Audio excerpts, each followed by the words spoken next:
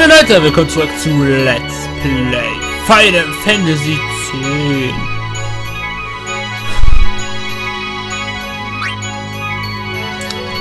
Wir laden unseren Spielstand vom letzten Mal. Haben unsere neue Bestie gekriegt und da wurden wir leider gefangen genommen. The High Court of Yevon is now in session.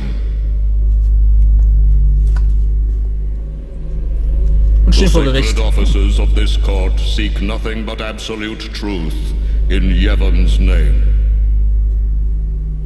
To those on trial, believe in Yevon and speak only the truth. Maester Kelk Ronso. Summoner Yuna, you have sworn to protect the people of Yevon, true? Yes. Then consider. You have inflicted dire injury upon Maester Seymour Guado, conspired with the Albed and joined in their insurrection. These are traitorous and unforgivable crimes that disturb the order of Yevon. Tell this court what possessed you to participate in such violence. Your Grace. The real traitor is Maester Seymour. He killed his father Jiskel with his own hands. What is this? Hadn't you heard? Not only that, Maester Seymour is already dead. It is a summoner's sacred duty to send the souls of the departed to the far plane. Yuna was only doing her job as a summoner. Grand Maester Micah, please send Seymour now. Send the unsent to where they belong? Yes.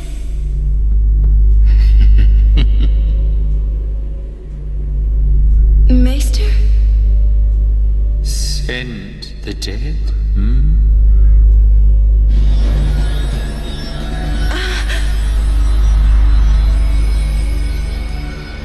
You would have to send me too. What?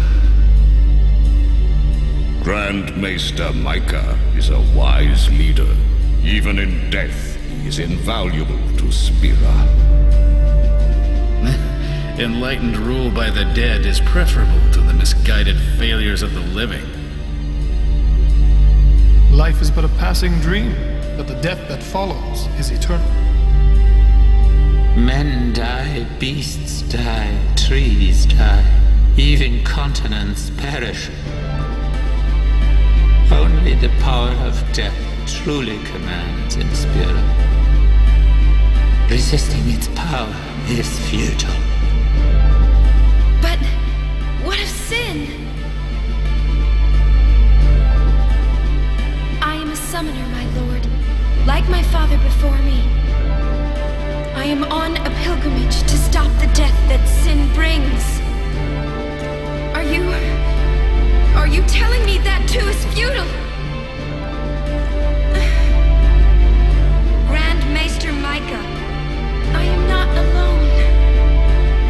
All the people who have opposed sin, their battles, their sacrifices, were they all in vain?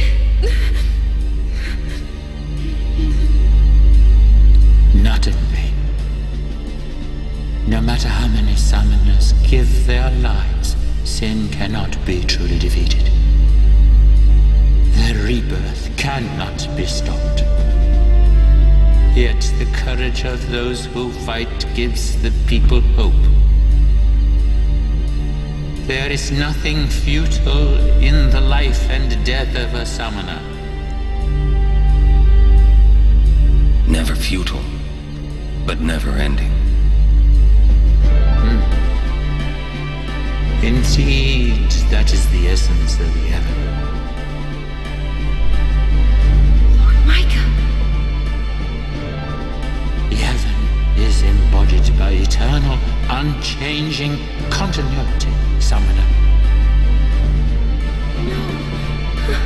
That can't be right. Those who question these truths, they are traitors. Lord Micah!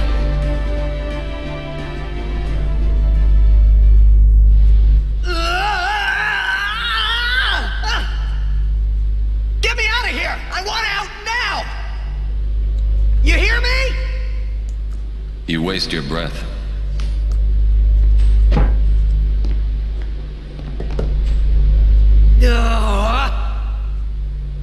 Man, I hope Yuna's okay.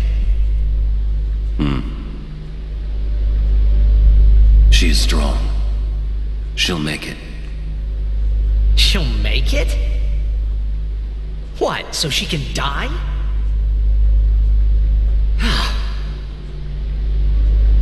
Why is it everything in Spira seems to revolve around people dying?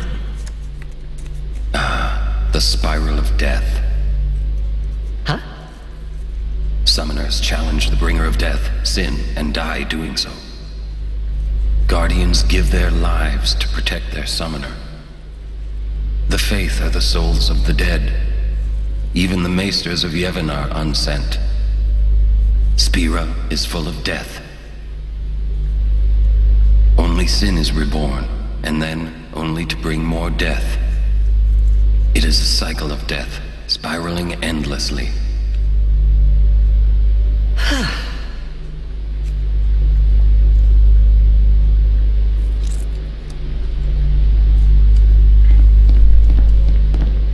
Come out. Your sentence has been decided.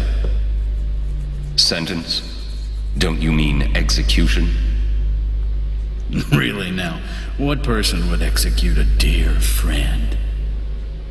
You would. Sind wir in Gefängnis gelandet, Junge. Mann.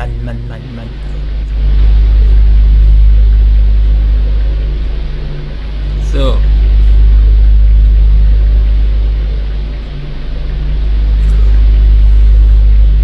Looks like you're next. Next for what?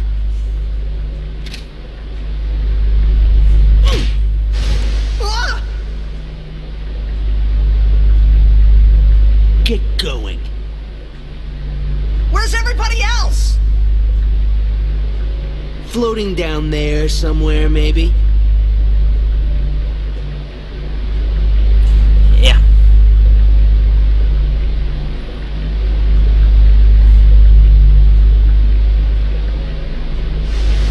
Ooh, you made it!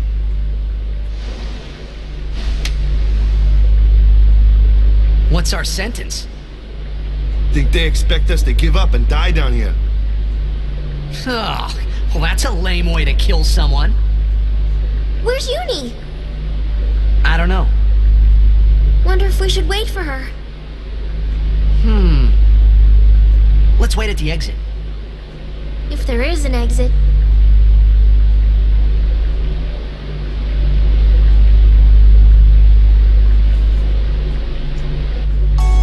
How fares the Ranso Maester? It seems my father's murder troubles him.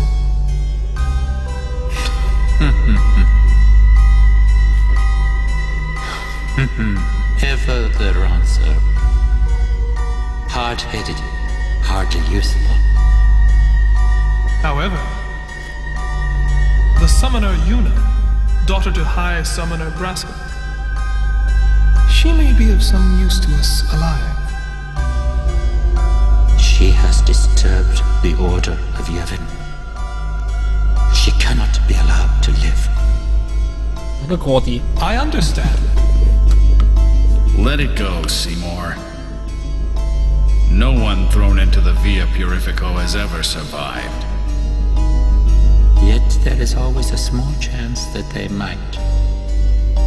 Place guards at the exit. Kill any who emerge. Sir, leave that to me. First your father, now your bride. Ja, also irgendwie ist das gerade nicht gut gewesen. Er hat gerade gesagt, erst dein Vater und dann deine Braut. Allow me to do this because she is my bride. Wait, I will go too. You do not trust me? Would you trust a man who murdered his father? Very well. As you wish. Leider nicht sehr gut übersetzt, Leute. Lady Yuna, forgive me. Warnung, in der Galaxie befinden sich Steinplatten. Die normalen Platten haben keine Funktion. Die Lichtplatten befördern Personen in die Richtung des Pfeils. Zu einer weiteren Platte. Also keine weitere. Geschieht nichts. Okay. Gut. Wir wurden jetzt quasi aufgeteilt. In diesem Abschnitt der Kanal der Buße, Titus, Rico und Waka sind halt zusammen und die anderen sind halt mit Yuna zusammen. Und die müssen wir jetzt leider suchen und finden. Dürfte eigentlich kein Problem sein, aber wir werden erstmal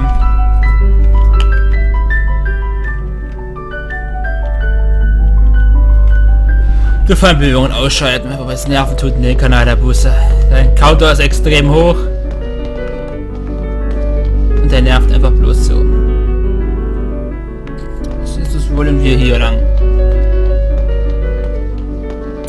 Da gibt es etliche Kisten, die wir einsammeln wollen. Das sind echt gute Kisten dabei. Es sind Textferoid, Weißferoid und Schwarzferoid. Also das sind Sachen, die man auch wirklich gebrauchen können.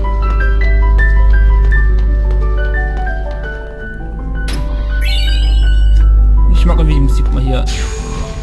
Hier ist eine Plattform. Die können wir anquatschen. Jetzt noch nicht mehr was passiert, aber egal.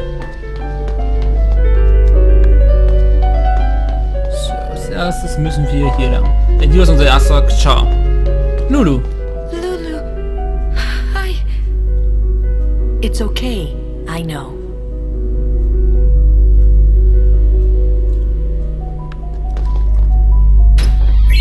Ein Weißferoid, wunderbar.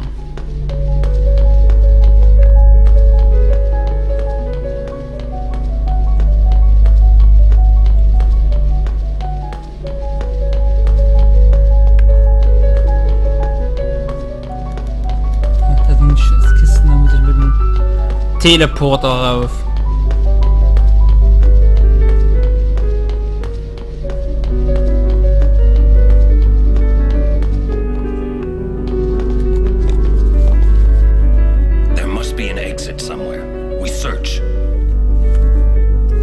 Gut, haben wir Auron wieder.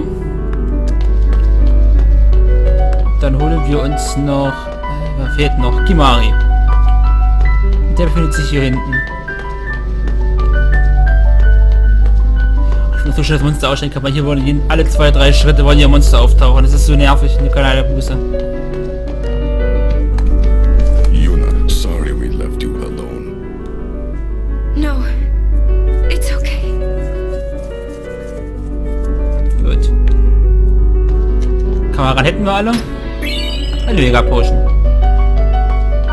Das heißt, ich muss jetzt noch eine Kiste. Ja.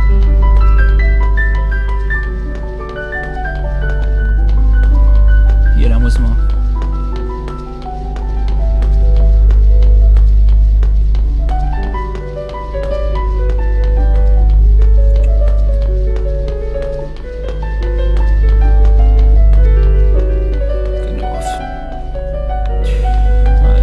Die Plattform aktiviere, müssen wir hier lang.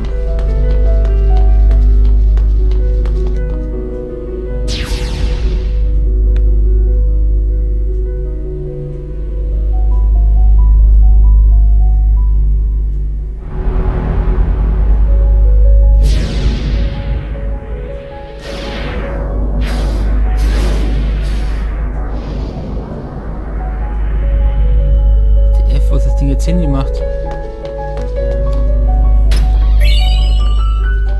Der Schwarzferoid, wunderbar. Das kannst du auch mal ein bisschen mit ein bisschen mehr Tempo machen. Wir suchen jetzt die Plattform.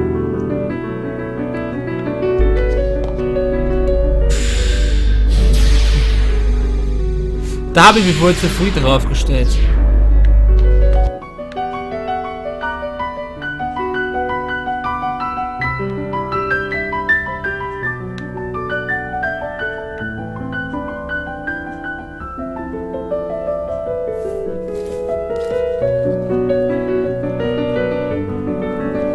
Was wird das wieder los hier? Ich hasse es.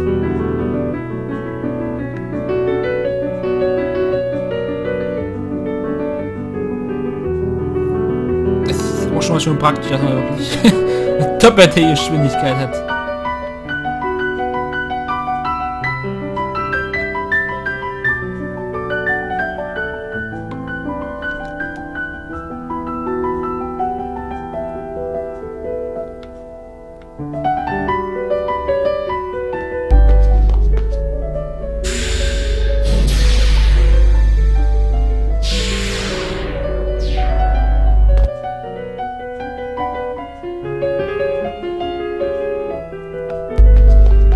Hier.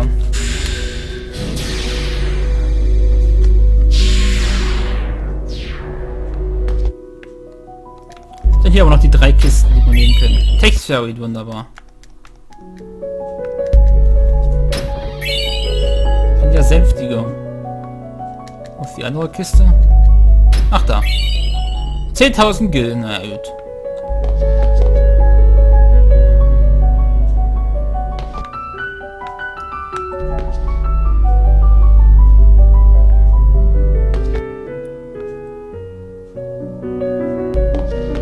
Tschüss.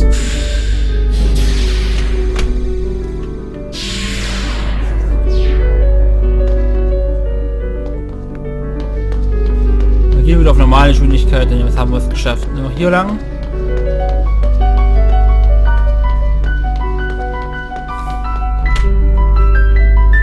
Können wir auch die Feindbewegung wieder anschalten.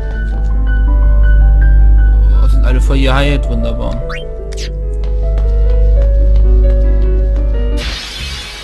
Ihr seht schon, das geht der Account da wieder los. Wir können jetzt Asgard mal beschwören. Ihr seht schon, Asgard hat bei über 15.000 mehr HP. Aber wir werden erstmal, wie sagt man, die Ekstase von Blitzi auffüllen.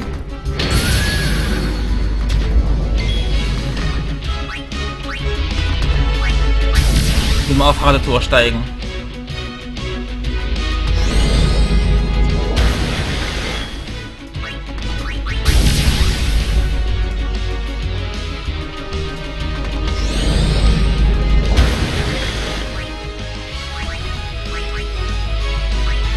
Dann heilen wir uns mal ganz kurz.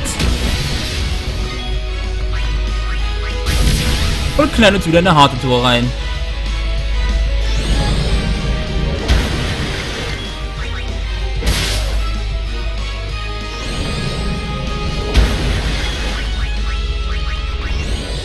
Ach nein. Naja.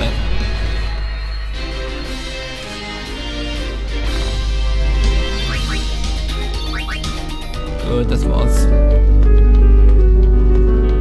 Und jetzt kommt, ach Mann, ein Hinterhalt. Ich hab's geahnt.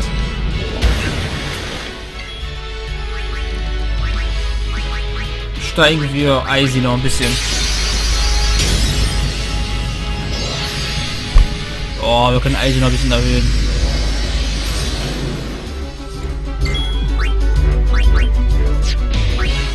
Harte Tour.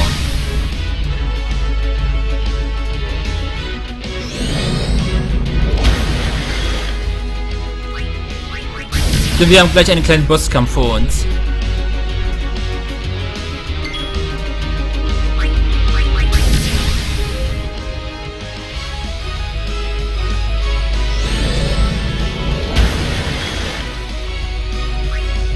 Harte Tour. Oh, ich hasse es.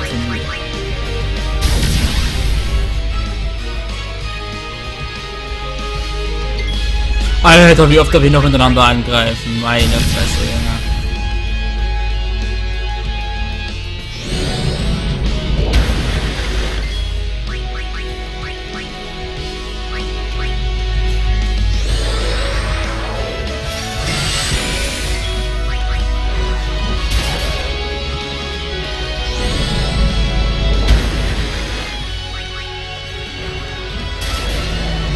So, erledigt.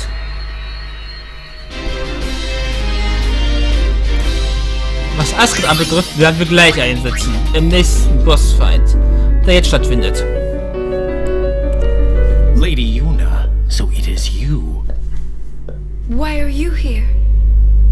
We rode the airship to the Calmlands, then came to Bevel. Maester Kinnock summoned us then, ordered us to deal with the traitors. You will fight us? The Temple's orders are law.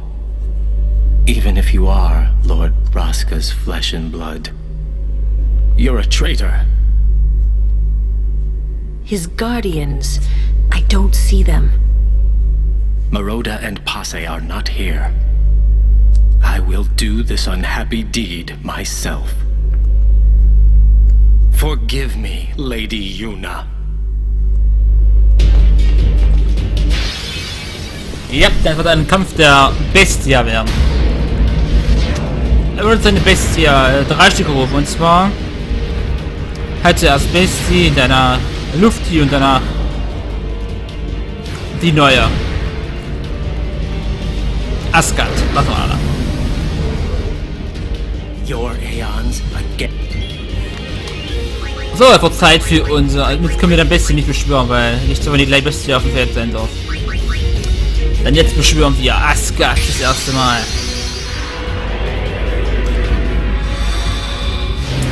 Asgard, unsere Überbestie.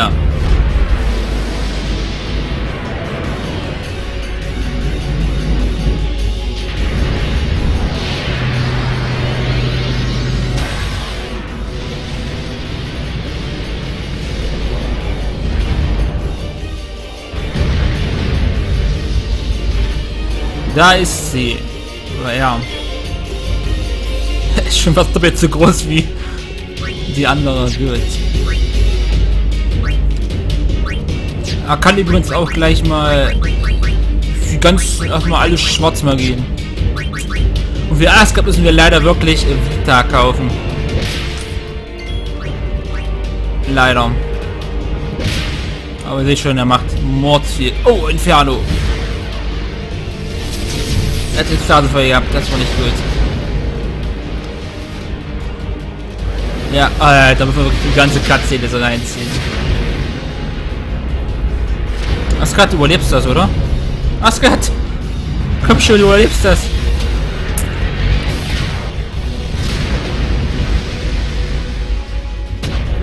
Boah, aber locker, Junge! Wegklatscht das Vieh, Junge!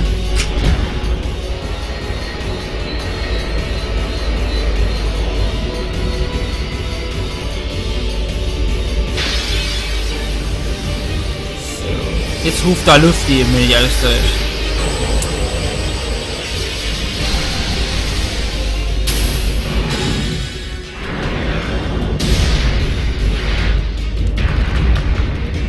It's not over. Komm, Asgard!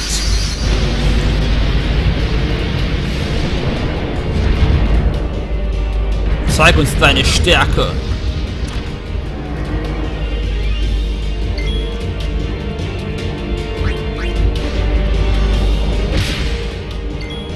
Ich glaube, ich werde mal Impuls einsetzen, gucken, was das bringt.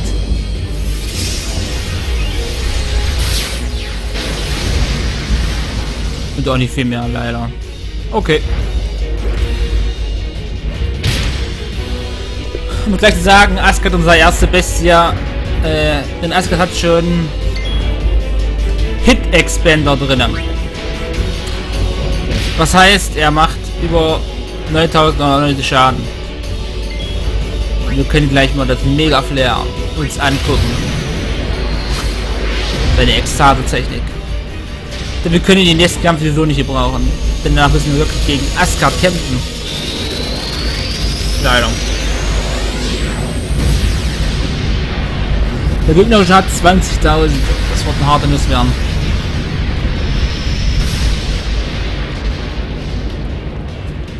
Ihr seht schon 24.000 Schaden.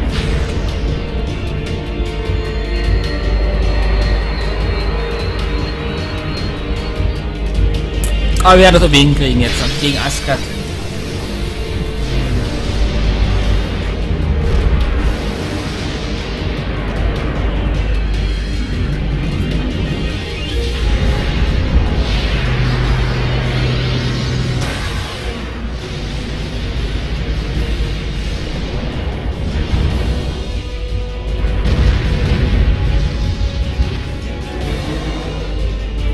I cannot let you pass.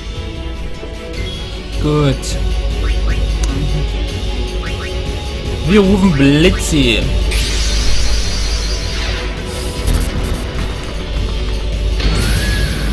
Greifen viermal an und dann haben wir jetzt Tafel raus.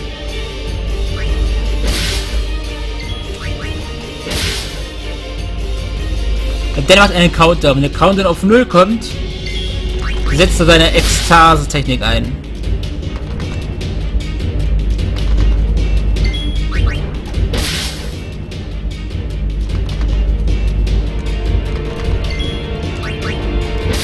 Wenn überhaupt so weit kommt, wie es aussieht.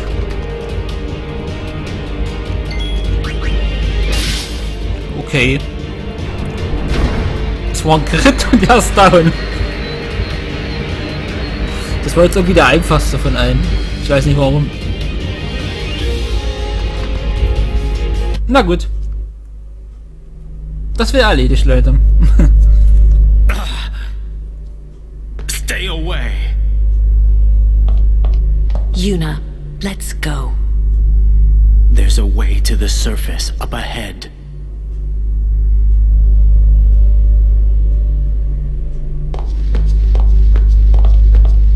Ja, das war nicht so da.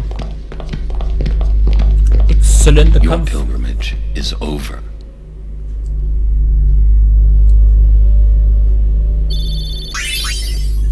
Dort eine Yuna XP gekriegt. Ich würde sagen, im nächsten Part machen wir dann hier weiter mit Titus. Rico und Waka. Bis zum nächsten Mal. Tschüss.